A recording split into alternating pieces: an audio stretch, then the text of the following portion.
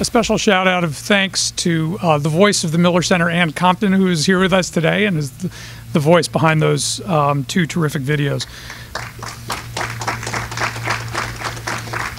So, as I said at the beginning, today we're celebrating the release of a number of essays, in particular one by one of our panelists, which is on the mechanics of managing the federal government. It's actually a number of authors behind it at McKinsey, but one of our guests today is the lead author of the piece.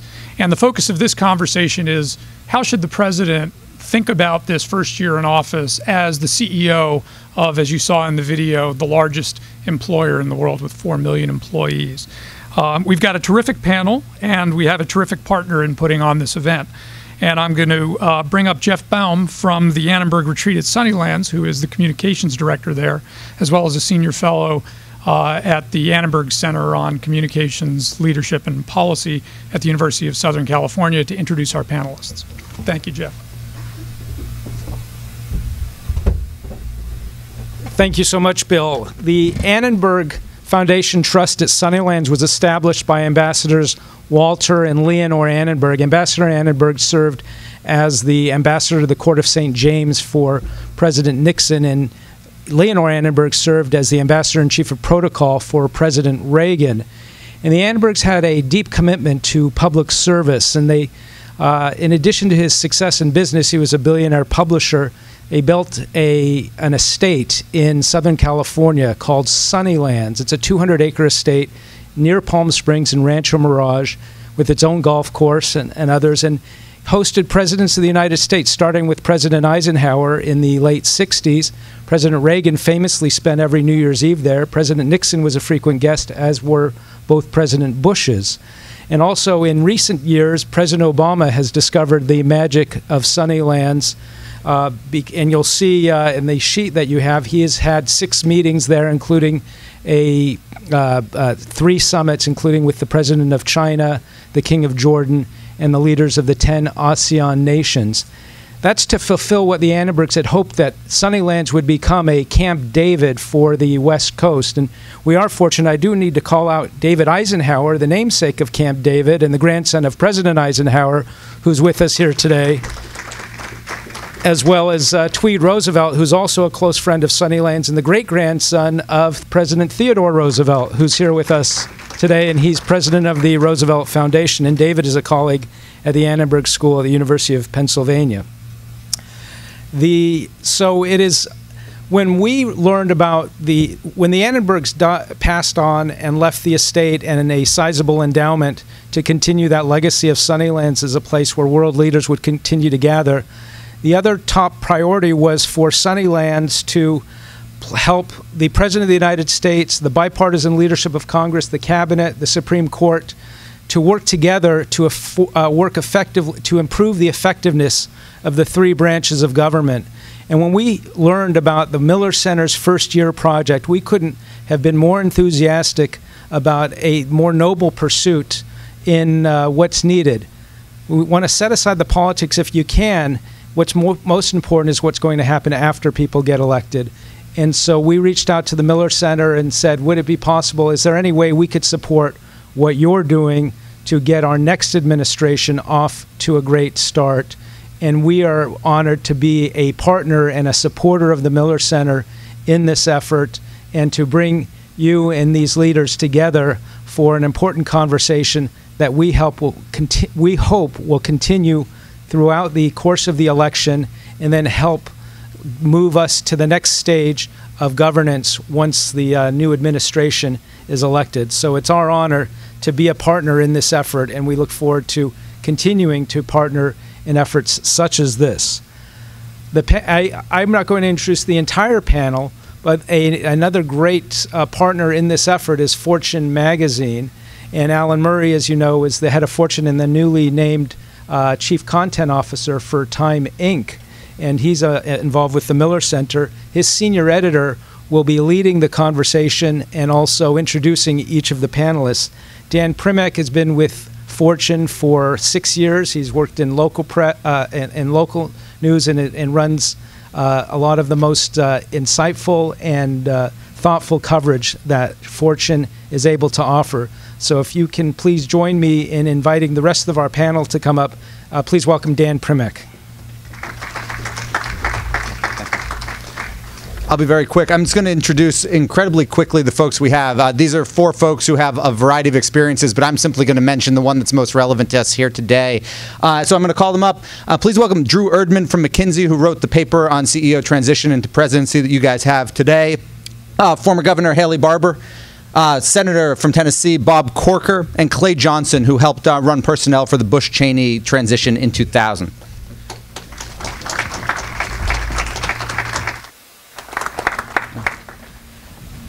Hey guys, thank you for coming. Yes, sir. Thank you, Dan. Appreciate it. Drew, can I start with you? So you're the one that wrote the paper that hopefully folks got emailed to them, that's sitting here talking about kind of what private CEO transitions can teach the next administration, next incoming president. Just quickly, why? Why is this something you're working on? Well, this is all in the spirit of, obviously, this is a recurring challenge. Some transitions have gone well, some transitions have not gone well.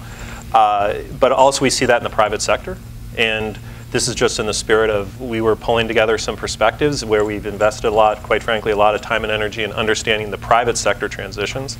We advise a lot of CEOs. We also do it in public sector. And we thought that this would just be a great opportunity to pull together some of the insights that are relevant, and quite frankly, some of them are maybe not as relevant for the public sector, and offer them for folks to discuss and debate. Clay, you were involved in transition, what, at this point, 16 years ago? I think 2016 years ago. Okay, there's always a lot of talk about the first 100 days. I'm sure we'll hear it on stage here. We'll hear it next week in Philadelphia. And I'm curious, what's more important during those first 100 days? Is it setting a couple big legislative agendas, or is it really just getting all the people in place to then go and try to get that stuff done? Yes.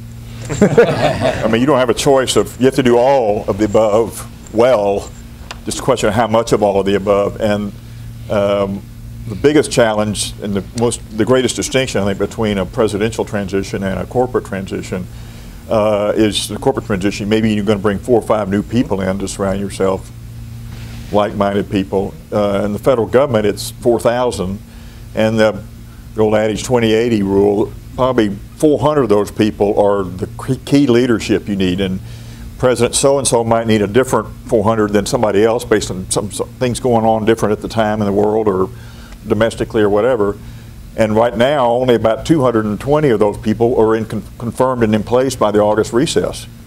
That's just not good enough. And whether you started fast or slow, it's 220 because most people don't start ahead of time. And so anyway, it's getting your team in place and so approach it very differently than anybody else has done it. And so that's a big challenge. And then you want to get your first 1 or 2 legislative items, international affair items, whatever, launched. Don't try to launch them all in the first year because you can't. You don't have enough people around you, senior people in your team to do it. So you've got to show at least to everybody that's watching, which is everybody in the world, that you can walk pretty darn good. You can walk in an admirable fashion, and now you're ready in that second 6 months and beyond to really get after it. I'm curious, is it a mistake, Governor, is it a mistake that, I guess it's those of us in the press, but I think it's those in the political world too, focus so much on what is or isn't achieved in the first 100 days, when, as he said, you really are starting from not quite a dead stop. You've got 2 months, but you don't have your C team in place yet. They haven't been confirmed. Well, the truth is, in the federal government, that is it's just a tradition. I remember we did Contract with America, and Newt had the idea we had to have 100 days, just because that was the tradition. Didn't have a thing. Isn't it a bad tradition? I don't think so. But in state government, often there is a good reason. Like in my state, the first legislative session lasts 125 days. And the legislature meets annually. They don't come back till next year unless you call a special session. So there is a rationality there. But in the federal government, it's purely tradition. My own view about all this is, and maybe it's my experience, this all starts at a campaign. If you're going to be a new president, people ought to know what your agenda is when you get inaugurated. I mean, I ran my first campaign for governor and was elected. I'd never held state office. I'd never held public office. But in the campaign, we had, very humbly, Haley's plan. And we had 7 issues. And we decided 3 of the 7 were going to be the top priority for for the first session of the legislature, and everybody knew what it was. Everybody knew it was tort reform. Everybody knew it was getting control of the budget without raising taxes. Everybody knew it was in education, destigmatizing workforce development and job training, and then improving and expanding it. I mean, and you have to destigmatize it because the teachers have made it a stigma if you don't go to the four-year college. But at any rate, everybody knew that's what we were going to do, and legislators signed on or didn't. Senator, I'm curious for you, particularly given where you are there lessons, I guess, or tips you would tell the next president when it comes to getting folks through the confirmation process, particularly senior folks? Because as Clay said, you can have all the people who you want to have, but you guys still have to say yes before any of them can actually go to work. Right. Sure. I mean, the process has been way too slow. We've eliminated a lot of the positions that used to have to be confirmed, which has been helpful. But no question, just to the broader question, I thought the paper that Drew and others wrote was good, and I just want to allude to Haley's comments. One of the things both of the campaigns at this moment are lacking is laying out that clear agenda. We were talking in the car coming over, and you know, typically most politicians really try to enact the agenda that they run on, and the public supports them in a mandate, and therefore they're able to do that. And I think it's difficult to discern right now exactly what the agenda is on both campaigns. You got a tone, you've got a feeling. So three things for me would be, again, to set that agenda during the campaign, make sure people understand what it is you're going to do. Secondly, make sure you've got the people in place to do it. But thirdly, as it relates to confirmation and getting that agenda done, Washington is yearning for a president that will reach out and communicate and have conversation. I would begin doing that immediately so that you really soften things up in such a way and create the relationships where confirmations and where the agenda can take place in a more speedy manner. So right now, and obviously we're at the GOP convention, you're a Republican, do you think then the Clinton campaign right now should be reaching out to folks like you and having those conversations? No, not today. Okay. I'm just All saying. right, that's what you said. No, what I mean is I think that both of the campaigns, I didn't mean that in a pejorative way in any sense. I think what they've got to do between now and Election Day is make sure the American people really understand what life is going to be like if they're elected, what their agenda is going to be. Right now it's been about feelings. It's been about personality. It's been about competence. And I think that, again, I have really no idea exactly what is going to take place after. So they got to build a case for that. But I do think Washington is ready for a president that on both sides of the aisle does reach out and does so quickly and begins to build a relationship with people. It makes a lot of difference. I mean, you alluded to some people, Bill alluded to some films and people's success. A lot of their success had to do with the relationships that they had with people, and they built that immediately when they came into office. Drew, you mentioned in the paper at one point, you used the term be bold. Does that mean for the incoming president, when we talk about these agenda items, that the first things they should go after are the most ambitious, and that they should communicate, and how they communicate that to their staff? No. Again, this is just one of those lessons that we have from looking at successful CEO transitions, that it goes back to the kind of window of opportunities that executives have. And that, again, this is an analogy from the private sector, but I think it is indicative in the public sector as well, which is if you sit too long on things, you're not going to be able to form people's understanding. You're not going to be able to set the narrative. You're not going to be able to shape it. You're not going to be able to mobilize, and then you'll be basically a victim of events. And so that's, empirically what we've seen when we look at hundreds of CEO transitions is exactly that, which is those that are most successful are those that relatively rapidly come to a conclusion of where they want to take things, articulate it very clearly, and quite frankly make the tough calls relatively early on to generate the momentum they need. Because in a way, in the private sector, and arguably I'll leave it to those who are more expert in the public sector, success can breed success if you get the ball moving. But if you're stationary, that's not a good place to be. Governor, for you, when you came in with, you said Haley's plan. Was that what you? Okay, Haley's plan. So when you came in day one, the inauguration's over, everybody's happy, everybody comes into work. This might sound really pragmatic and boring, but do you sit everybody down and say, look, do you personally say this is how we're going to do it, and this is kind of the general attitude I want toward it? Actually, during the transition, I did a lot of that. I succeeded a Democratic governor. I beat him in his reelection attempt. So I created a new administration. I had Democratic majorities in both houses of the legislature. A lot of people assume because you're from Mississippi and our presidential voting, well, the Democrats had a 22-seat majority out of 122 members in the House, and I never had a Republican majority in the House. The Senate, I had a Republican majority 1 year. So the last thing I wanted was a party line vote, okay? So I brought Democrats in the transition. Democratic legislators, committee chairs.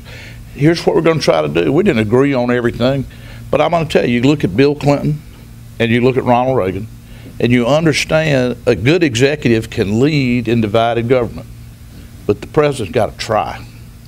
And that's a great failure that we have right now. The president's not trying to lead the rest of the government. Clay, for you, I'm wondering, you just talked about bringing Democrats in, which was partially because you had a Democratic majority, but can you speak a little bit to the value of possibly having diversity of opinion around that table? So when you start to get kind of those top advisors, how an incoming president should view, obviously you don't want people who are extremely oppositional to you because that just causes everything to get mucked up. But how should an incoming president think about people who haven't necessarily been in lockstep with them on everything? Well, my thought about my experience observing in the White House the pursuit of diversity and use of diversity of opinions and attitudes in politics was they first of all have to be consistent with the president's views with Norman Natta, who came in as Secretary of Transportation on transportation matters, if they go into the Interior Department role of transportation matters, interior matters. The president, you want people who are a part into your agenda, but the president has to communicate in thought, word, and deed that he expects pushback.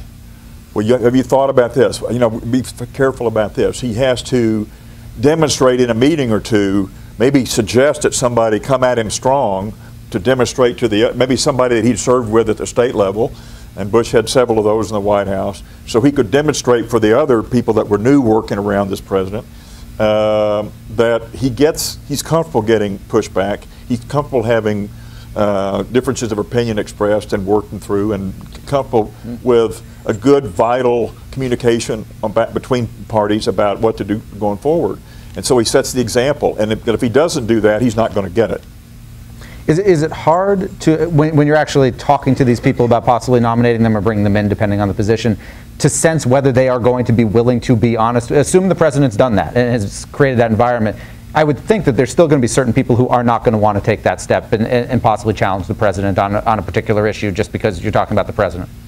Well, at least in private. Well, the approach that should be taken at all times in helping a president put his or her team together is this is the President Bush's charge to me, both at the state level and federal levels. You find the people that will best do the work that our administration wants done, and I'll make sure the political affairs people make sure we don't do anything stupid politically. So we were looking for the best people, and that means so then you look at their track record, and nobody has an easy road to be successful by the time they're ready for consideration for a federal appointment. So you look at, have they had tough times? Were they told no by a state legislature? Were they told no by a community? Were they told no by the board of directors, whatever? And were they able to work through it? And were they able to take no or take yes and turn a yes left into a yes right, or vice versa? Have they had diversity? Have they got an experience of taking a divided group of people and then bringing them together around a new idea, as opposed to just implementing in a sort of a automatic fashion what the president or what the head person has to do? Or do they have experience dealing where there's a lot of pushback? Because there's a lot of pushback by design, be it via the Constitution, in our form of government. Senator Corker, I'm curious, going back to something you'd said earlier about kind of getting the ball rolling, not necessarily today, not saying Clinton people should call you today, but there's been some talk in the last week or two, at least reports, that Trump might lay out at least some top-level cabinet folks. Is that what the two candidates, should they do that? Is there, obviously that opens up all sorts of scrutiny by the press, but should they be doing that in the next couple of weeks? I think in Trump's case it's more important because he's coming from the outside, and I think people want to get a sense of the type of people that he's going to put in place. Secretary Clinton's been around government for a long time, obviously has a deep understanding of how government works, so in his case I think they are going to do that. Actually, he did that with the Supreme Court nominees, and I think that sometime over the course of late July or August, they'll lay out a group of people. You're right, it's very problematic to name a person. There's an ethics issue there. I think it's illegal. Yeah, that's right. I think President Bush wanted to name Colin Powell and let people know he was going to be a Secretary of State, but they realized that was not possible. But you can list a host of people. These are the kinds of folks. And list the one you really want first. That's right. That's right. The types of people, or the, whatever. Yeah. Yeah, so part of what this is supposed to be about, our discussion is supposed to be the kind of what private sector CEOs can teach, and we've got a bunch of folks up here. You started in the private sector, obviously. You're in the private sector now. I wonder. I want to talk a little bit about what is the same and what is different. Drew, for you, what's the biggest difference between somebody who's going to become president, as the video I think before said, in charge of the largest organization in the world in terms of people? What's the biggest difference between becoming president, though, and becoming CEO of, say, a Fortune 10 company? Yeah, I'll pick up on a point that you make, Clay, which is the sheer scale of the transition itself is just, orders of magnitude more complicated than just the sheer scale. I would also, add two things. That's one.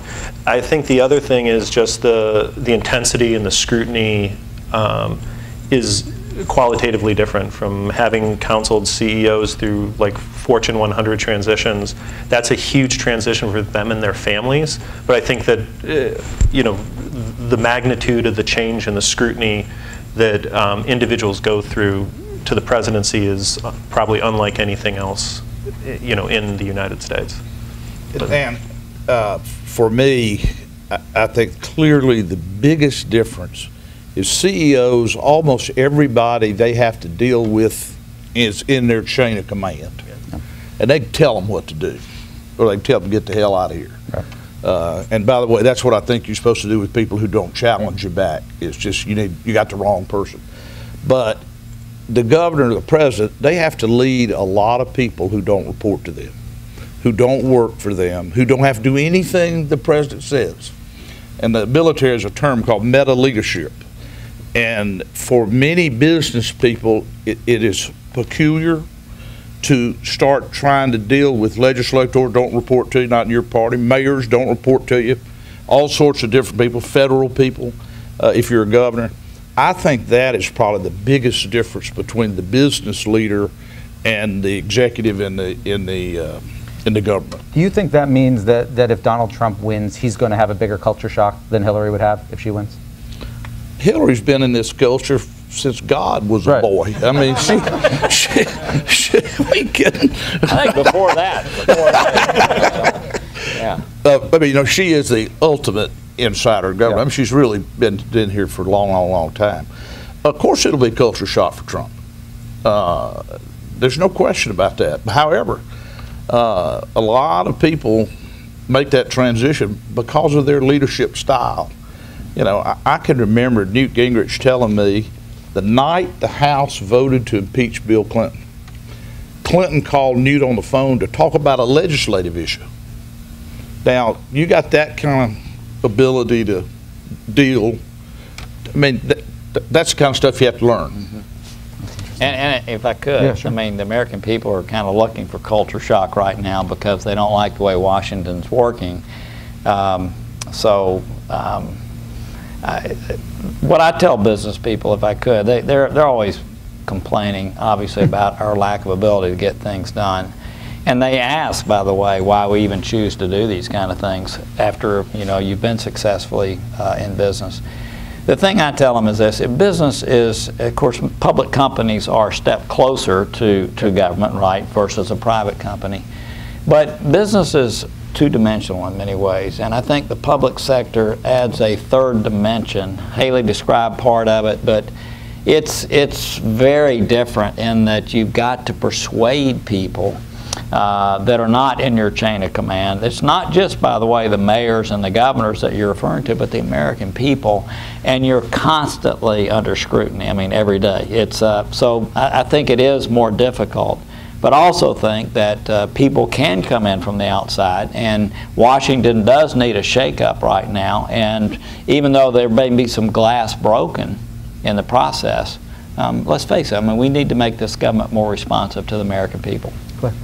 I remember, I'm not a political person, and I remember being frustrated that we couldn't get something done with Congress on management matters. And President Bush would say, Clay, get over it. Read the Constitution. It's supposed to work this way.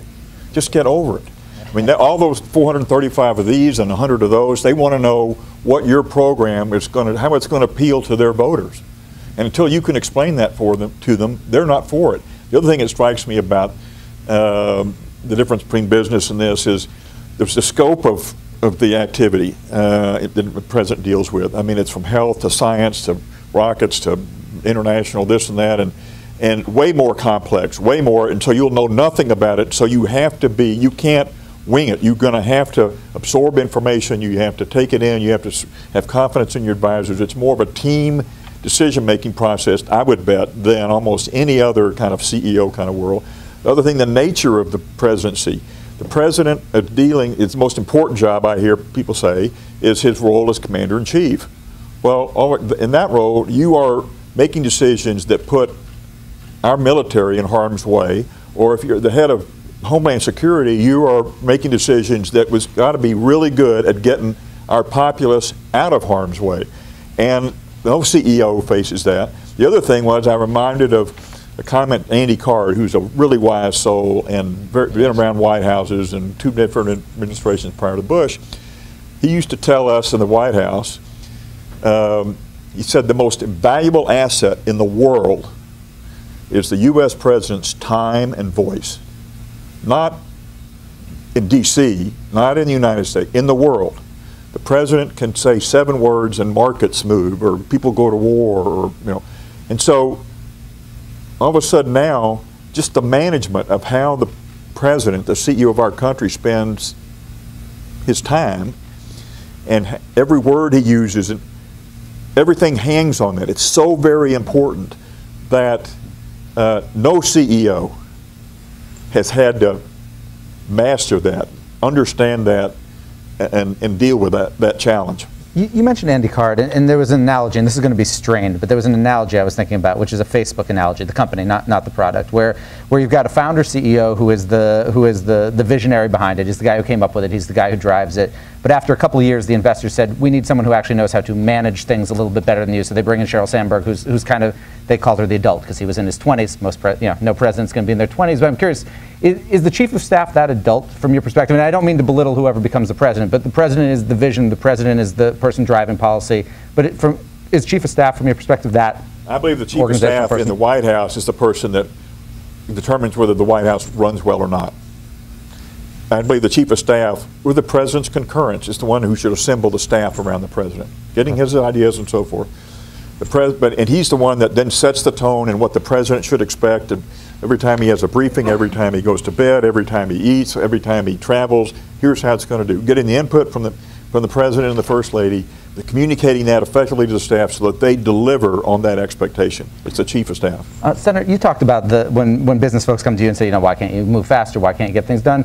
Can you reverse it for a second? If you were to retire tomorrow but decide to go back into business, what do you think you would take from your legislative experience or from your public sector experience that would make you a better business person?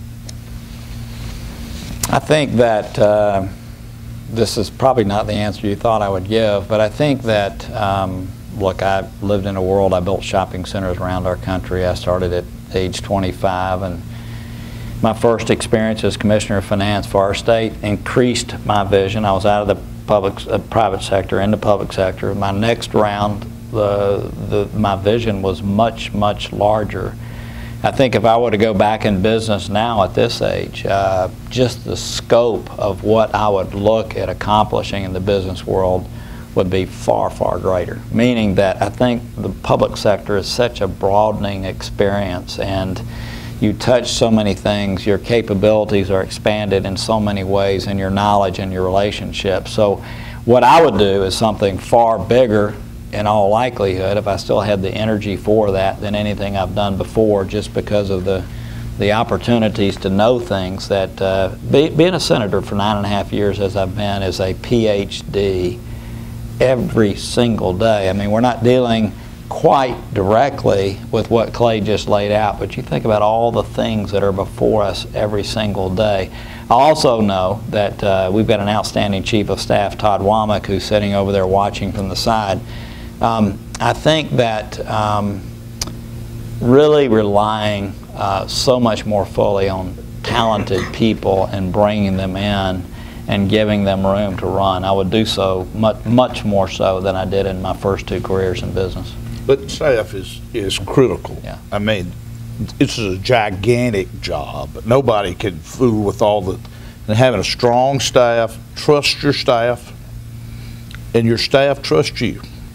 You know, your staff is, they got to be willing to tell you when they think you're wrong, or particularly to tell you something hadn't worked out like we thought it would. Because that just happens. Yeah. Particularly you do something like Katrina. Sure. But I don't know anybody in politics that ever made it by himself. Do you think campaigns are good, particularly for somebody who's coming, somebody say like Trump, who's coming into politics without having been in politics or elected office before?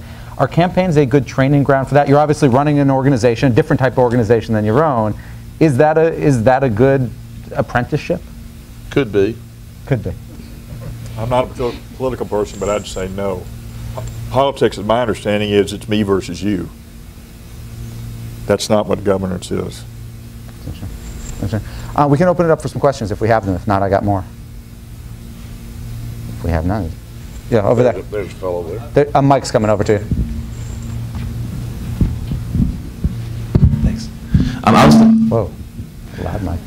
I was going to ask, actually, that's exact same question, but kind of a different take on it, which is in terms of how well a campaign is run and sort of what we see about their process, how much can we read into their management style, perhaps, or other sort of insights into what their management of the executive branch would be like? What can we take away from that?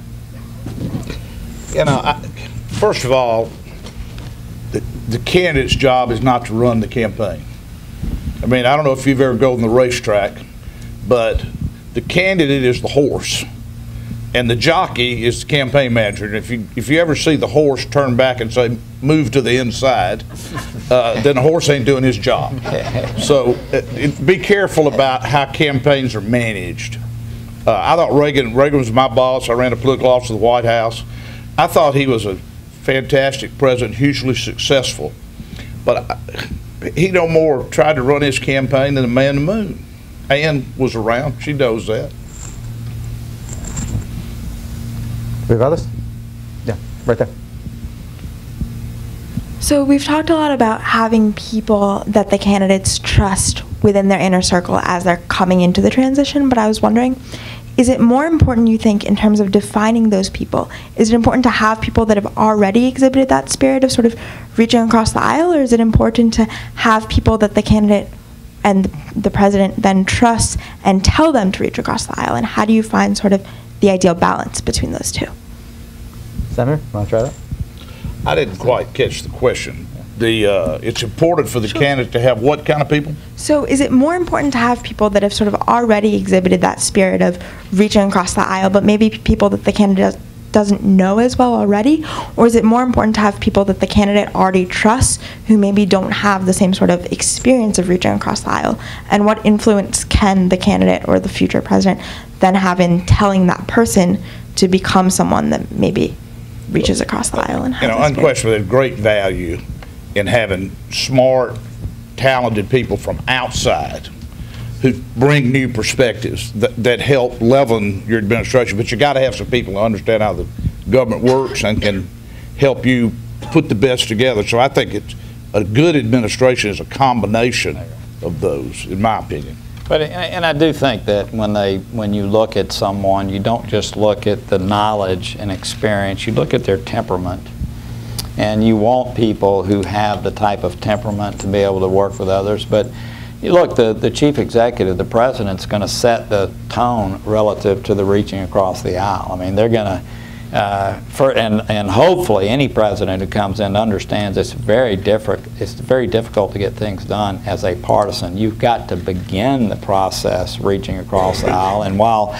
you know, campaigns are a lot about consolidating your base, right, as you're going through the campaign process, I would think immediately a new president and, let's say, Secretary of State, Secretary of Treasury, Secretary of Defense, Secretary of Homeland Security, I would think as those people, they're immediately beginning to reach across the aisle and work with folks. It has to occur in the way our government is set up. Did you want to say something? I would bet that of the top 400 people, Senate confirmed people that the President Bush appointed, I bet he had never laid eyes on or heard of 200 of them. But he, through us, the Department of Presidential Personnel, heard really good things said about them from people that he knew and respected. Does that become really, really uncomfortable if one of them doesn't turn out to be what you thought he was going to be? I mean, for you. It never happened. Never happened? Out of 200, that's a pretty good batting average. That's not bad. But Clay, you also had a relationship with the president, and a deep relationship with the president, worked with him while he was governor. You knew the type of people he was looking exactly. for. So I did the same thing at the federal level that I did for him for 4.5 years at the state level. So I knew exactly what he wanted. I knew exactly how he wanted that meeting held. In fact, the very first meeting he held as president with his staff was with presidents and personnel on Monday after the inauguration on Saturday. And it was as fine a meeting in the Oval Office as I bet that's ever been held there for him, because I knew exactly how he wanted it, and it was just, I mean, it was. Anyway. David. I have a question. The ability to govern, the ability to set the agenda depends on mandate. You all have used that word, mandate. What would a mandate look like in 2016? And what are the consequences growing out of this election of the lack of a mandate? What would a lack of a mandate look like? What would a mandate look like? David just kind of is the most political person up here. I think you're going to find out the answer to that question, because I think this is going to be the most negative presidential campaign that's been run in any of our lifetimes. I think that the Clinton people are going to follow in Barack Obama's campaign against Mitt Romney, where the whole theme of the campaign was not, some of us remember Morning Again in America. You remember Reagan ran for re-election on the theme it's Morning Again in America and got 60% of the vote. Obama knew he couldn't run on his Morning Again in America, and their campaign was, what's wrong with Mitt Romney? He's a rich white guy who doesn't care about people like you, doesn't even know anybody like you. He's a vulture capitalist that ships jobs overseas. Borrowed that from Gingrich. Takes health insurance away from people's wives. He's a quintessential plutocrat married to a known equestrian. And that was the theme of the whole campaign. I don't know how you remember all that. It's going to be the same way. I mean, this is going to be an incredibly negative campaign, each one about why the other one ought not to be president. I hate that. But look, that's what we're going to see. And so we're going to find out, what do you have when there's not even an effort to get a mandate. And remember, President Obama didn't really try to get a mandate in 12, and we have seen very little even attempt to pass much through Congress. Thank you. Can you discuss how what appears to be an added layer of national security in our country is going to affect the first year of the president? I think it's going to have a huge effect. You know, the fact is that at the local levels, I mean, cities or policemen, mayors are concerned, and so a president's going to have to bring the nation together. Obviously, we don't want a lot of federal programs that go out. There are things we can do to assist, but really much of that takes place at the local level. Homeland Security is going to be challenged more than it's ever been challenged, because there are new techniques relative to how to create terror in our country, and by the way, can be done by very low-level people, as we know. So look, security, there is going to be a mandate for security. There's no question that that is going to be the case. People feel very insecure. there's going to be some type of mandate for economic issues, because I think those are going to be the two central focuses in this effort. But between that and then how we deal with ISIS, and the fact is that the country has become isolationist after the Iraq and Afghanistan efforts, and how a president deals with mobilizing the country around whatever they believe to be the appropriate effort dealing with ISIS is going to be very, very important. So it's going to be a central issue going into January. Drew, can I just ask you, just taking off on that a little bit, and not security per se, but kind of some of the unexpected events, and it seems in the last 2 weeks every day has been an unexpected event. But it seems one of the big differences between a private sector CEO and president is, while things can come up on a private sector CEO, something with a product, something macroeconomic, a president has to deal with that much, much more often. And just your sense, what's the kind of the technique that should be used, or the outlook to knowing that whatever those first couple legislative priorities are, there's going to be major distractions along the way. I mean, possibly overwhelming distractions along the way. I think that reflecting on some private sector experiences as well as public sector, it is one of those things you can almost certainly bank on, that things are going to surprise you. I mean, if you reflect upon the Bush administration, I mean, who would have thought in the first 9 months of that administration? Remember the incidents of the spy plane in China that started things off, and obviously getting to 9/11. I mean, it fundamentally affected, and we live with that today. But I think that one way of stepping back is, yes, you need your vision, you need your agenda, you need to set that. But it comes back to what we've talked about here, which is you set your agenda, but you have to build the team that's resilient and is going to be able to withstand some of those challenges. And also the other point that would highlight is an individual leader needs to, we put it in our paper, establish their own operating model, that they're going to be able to stay kind of centered through the challenges ahead. The 4 to 8 years of being a president and having to deal with these challenges, that individual and that team, that chief of staff, has to manage things in a way that leader is at their best through what will almost be inevitably extraordinarily demanding, stressful situations, and the kinds of decisions that you highlighted that, in essence, no one's prepared for. And so that is part of it, is preparing to be resilient to confront those challenges. Yes. Briefly, I was talking to Bill at lunch about the world is such that the first time you meet with your team in the sit room or the Oval Office to deal with a crisis should not be when it's for real. Yeah. And there's very little practicing, or at least sitting in a room, in those rooms, and watching others act through as it happened under Reagan, or act through what the dialogue was like, whatever, and then get together with 3 of the chief of staff and talk, what are we going to do? Well, I guarantee you, here are 7 things, Mr. President, you can count on your staff what's going to do in the first 40 minutes and first 4 hours and whatever when this happens. And so you don't have to tell us how, this so is. You're talking about simulations, essentially. Yeah, but the idea is to don't be, oh my gosh, something extraordinary has happened here, unexpected. No. Expect the unexpected and figure out, talk about it ahead of time, maybe even practice how you're going to work together to deal with these kind of matters. Yeah, time for one more question. Yeah, you. I feel as though one of the more understated importances in almost every single election is diplomacy and foreign affairs, and especially so in this election because, as we know, it's between a former Secretary of State and a business mogul. What's the difference that you feel, or all of you feel, between handling rival or competing companies or even allied companies versus handling competing nations or allied nations? Well, I was going to defer to the chairman. Yeah.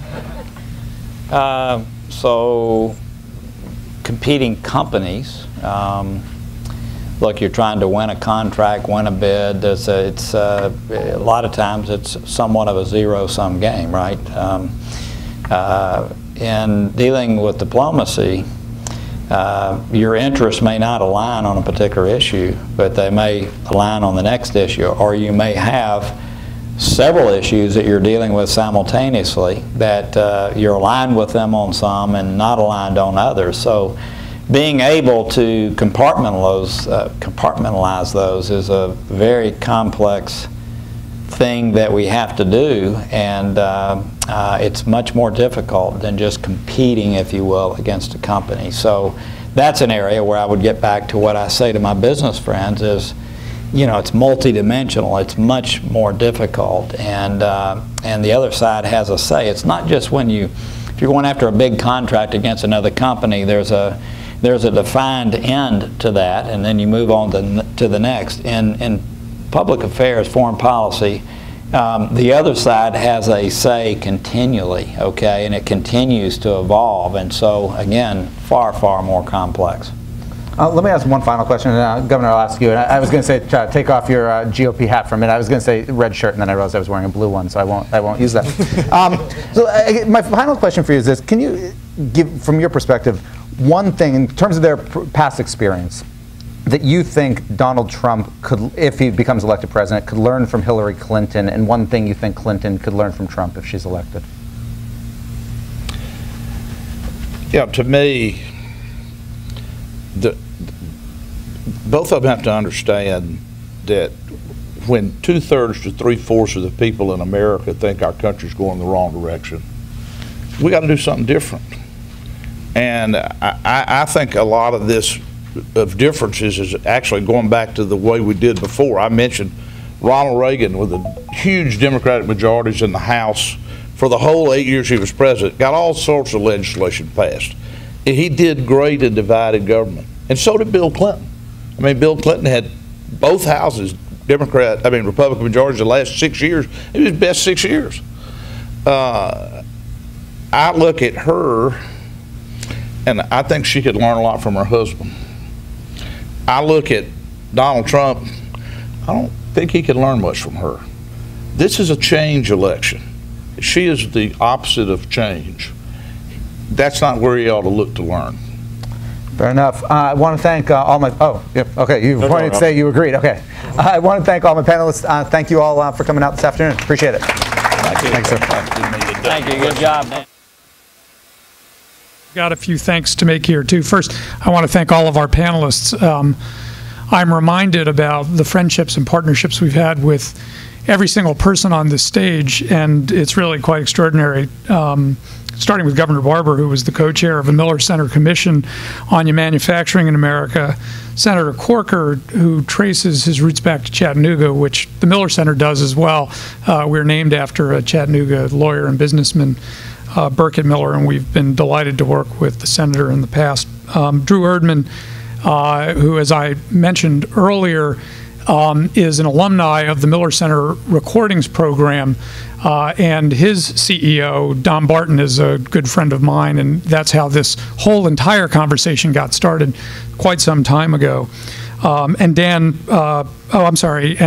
Clay Johnson, who was a participant in the Bush Oral History, which we've been really delighted to be completing. Barbara Perry, the director of our Oral History program, the director of Presidential Studies at the Miller Center. Clay's interview with her really stood out for her, and we were delighted to be able to recruit him. And then finally, Dan Premack, whose CEO, Alan Murray, is one of my bosses on the governing council of the Miller Center, but whose CEO conference back last November was where Don Barton and I got together and talked about this very topic, this very paper. And then, as Governor Barbour and Senator Corker both said, the staff, you can't do this without staff, and I want to thank the Miller Center staff, in particular Jeff Chittister and Tony Lucadamo, who run our policy program, who really put all of this together remotely from 1,000 miles away, with big help from Reed, Howard, Barbara, and others at home who are watching and promoting this on Twitter and other social media. I really want to thank all of them. And then finally, our partners at the Annenberg Retreat Center, Jeff and Ken Chavez, who are both here, as well as other staff. We're delighted at this partnership. We share a commitment to presidential history and presidential future, and it's really been a great start, and we look forward to doing it again next week in Philadelphia. So thanks to you all for coming today.